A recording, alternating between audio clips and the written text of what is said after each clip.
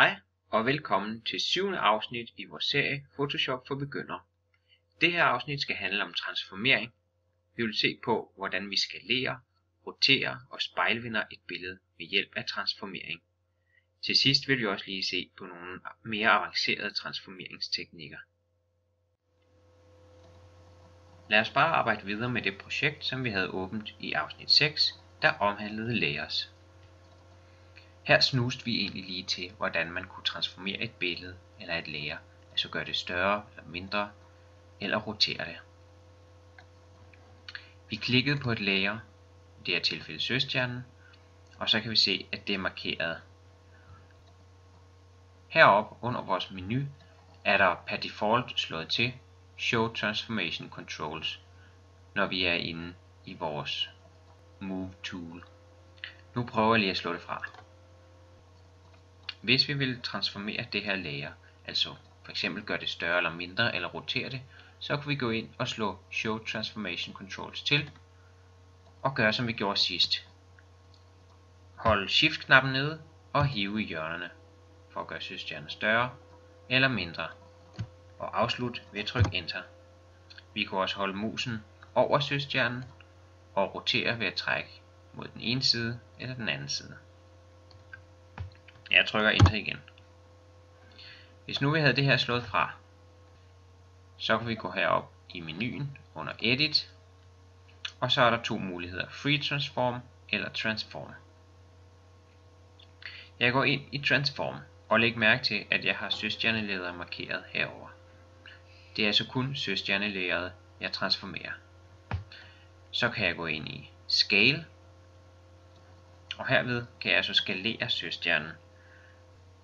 Jeg holder Shift nede og trækker for at gøre søstjernen større eller mindre og bevare proportionerne mellem højde og bredde.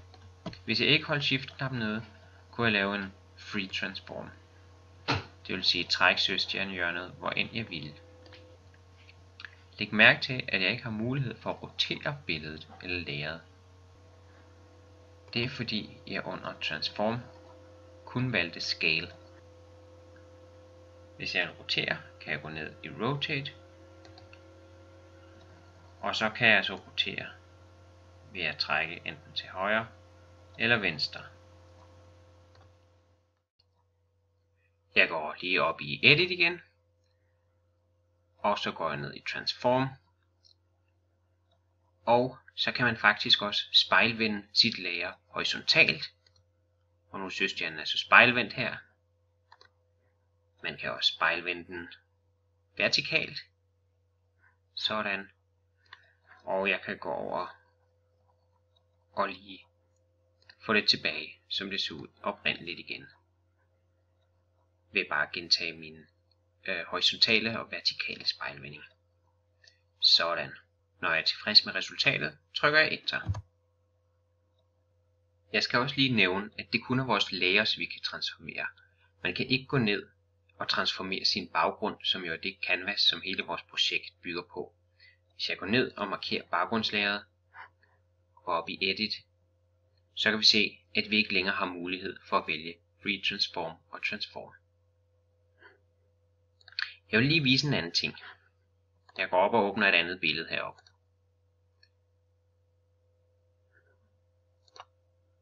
Og bum bum bum. Vi har en kirke her. Og så trækker jeg lige mit layers panel herned. Til at fotografere den her kirke er der blevet brugt en ultravidvinkel linse. Det giver sådan en sjov effekt af murene, så det ser næsten ud som om, at kirken er bygget skævt. Det er den selvfølgelig ikke. Det er et resultat af den her vidvinkel, næsten fiskeøjelinse. Ved at transformere det her billede, så kan man altså gå ind og rette lidt op på de her skæve sider. Som jeg lige sagde, så kan jeg ikke transformere baggrundslageret, men jeg kan gå ind og lave en kopi af baggrunden. Det kan jeg gøre ved at holde Ctrl-tasten nede og trykke J. Det er i øvrigt ofte en god idé at kopiere dit baggrundslayer, sådan så du ikke redigerer i din originale baggrund, men i en kopi af baggrunden. Nu har jeg altså et layer 1 her, som bare er en kopi af baggrundslageret. Hvis jeg slår det fra, så ser jeg det samme. Og det er så fordi vi har vores baggrundslayer i baggrunden. Nu slår det lige til igen. Jeg går op i Edit og ned i Transform, og så er der den her, der hedder Distort. Her kan man så trække i hjørnerne. Nu gør jeg lige vores billede lidt mindre med at trykke Ctrl minus et par gange. En enkelt gang var nok. Men her kan jeg så trække i hjørnerne for at udligne de her skæve vinkler. Jeg finder et hjørne, holder venstre musetast nede og trækker ud til siden. Så kan du se, at der sker noget med billedet. Vi modvirker altså den her forvrængning, som er forårsaget af linsen. Jeg trækker lidt ud i den ene side, og det samme gør jeg i den anden side.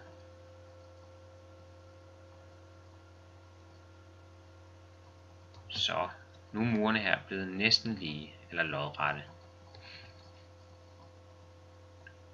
Hvis jeg er tilfreds med resultatet, kan jeg trykke Enter. Og nu kan du se, at det ser allerede helt anderledes ud. Jeg prøver at åbne en anden billedfil.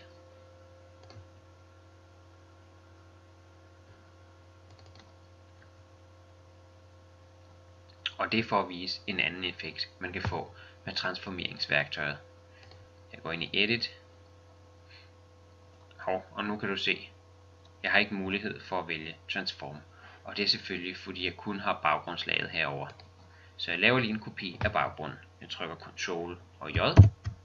Og bupti, så har vi en kopi af baggrundslaget. Nu skulle jeg gerne kunne gå ind og vælge Transform. Nu vælger jeg den her Perspective, og det er for at vise, at et billede som det her, kan man give noget perspektiv ved at trække i et af hjørnerne.